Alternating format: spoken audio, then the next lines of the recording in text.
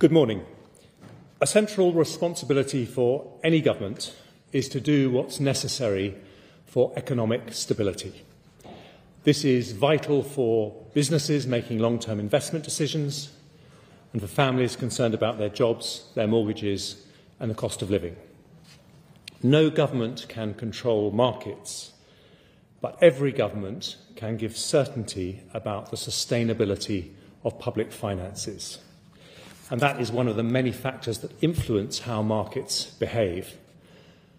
And for that reason, although the Prime Minister and I are both committed to cutting corporation tax, on Friday she listened to concerns about the mini-budget and confirmed we will not proceed with the cut to corporation tax announced.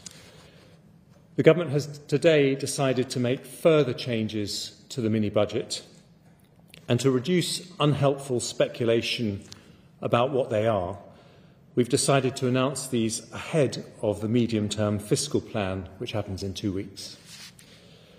I'll give a detailed statement to Parliament this afternoon and answer questions from MPs. But because these decisions are market sensitive, I've agreed with the Speaker the need to give an early, brief summary of the changes, which are all designed to provide confidence and stability. Firstly, we will reverse almost all the tax measures announced in the growth plan 3 weeks ago that have not started parliamentary legislation.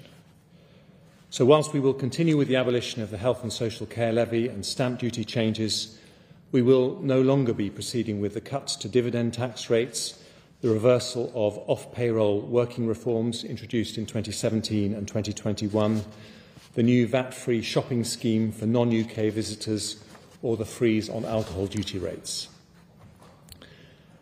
Secondly, the Government's current plan is to cut the basic rate of income tax to 19% from April 2023.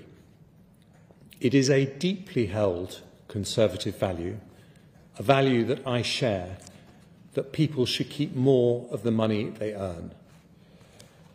But at a time when markets are rightly demanding commitment to sustainable public finances, it is not right to borrow to fund this tax cut.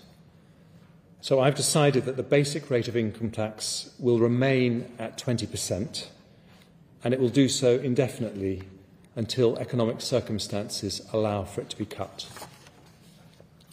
Taken together with the decision not to cut corporation tax and restoring the top rate of income tax, the measures I've announced today will raise every year around £32 billion. Finally, the biggest single expense in the growth plan was the energy price guarantee.